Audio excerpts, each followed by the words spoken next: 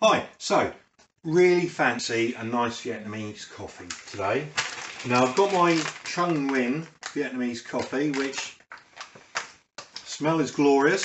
Camera person, just have a smell and tell me what you smell. Chocolate. Chocolate, it smells chocolatey.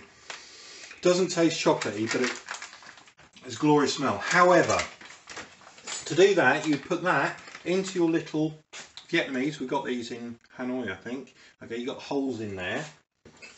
They rest on the cup like that. You put your coffee in and you press down with that, and then it drips through. Problem is, the Trung Nguyen seems to be just the wrong size of grain, so it takes forever to go through that. It doesn't really work. But also, I've got to make 3 of them now, and we don't have a lot of time, so I'm going to cheat. So this is the cheat's guide to a café soir, to a Vietnamese coffee. So there's my mug. There's my Tassimo, 1 of 3. 1 in the bedroom, 1 here, 1 in the cupboard as a spare. Actually 1 in 5, because there's 1 at Al's, there's 1 at my parents' as well. First thing you do with a Vietnamese coffee is you get your condensed milk. Now, this is a Nescafe Azera from the old days when I used to be an instant coffee drinker. Lid. Fits perfectly. You make your 2 triangular holes on your thing, whack in a bunch of condensed milk. It's a pity I'm not at Al's, because then we could use the glass mugs and you can see. So here we go. Al, do you want to come and have a look? So I've covered the bottom with a few mil of condensed milk. Okay, we're now going to whack that in, and instead of dripping through, okay, it's just going to do the normal. Now here's one I prepared earlier, which is Al's one. Now if you come and zoom in on this please, Al. You see it's black, yeah? See through the foam, it's just black. That's because the condensed milk's at the bottom. So we now stir this. Because of course hot climate like Southeast Asia, fresh milk will go off quite quick, okay, if it's not refrigerated. So they have this now. That is good. Now we've obviously drank it in Saigon. I mean, that first morning, that first one that guy made just outside the hotel on his little cart was amazing. It was the best coffee I ever had in my life. Now what do you reckon on that? Nice, yeah. Was it good? Yeah, yeah. That's good. Sweeter because the coffee's not as strong.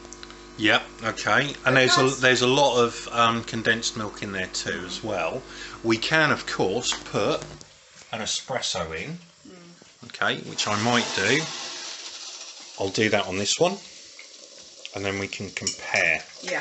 But that's literally it. So that'll be good to show that. So that's my normal coffee done. I've gone for a L'Or XL Classique.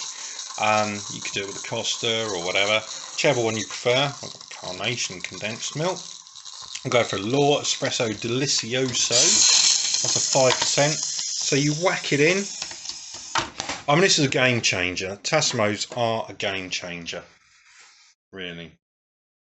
You get good quality coffee, good tasty coffee, with no effort at all.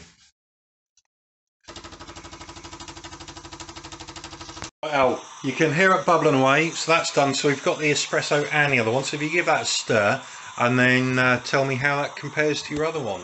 Yeah. As it finishes, just about there. A few more dribbles. Bish bash. I'm gonna probably Bosch. burn myself now. Could be.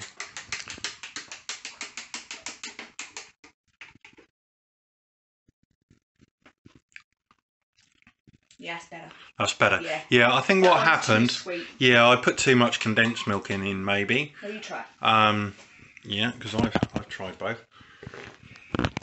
There you go, you can do that. Okay.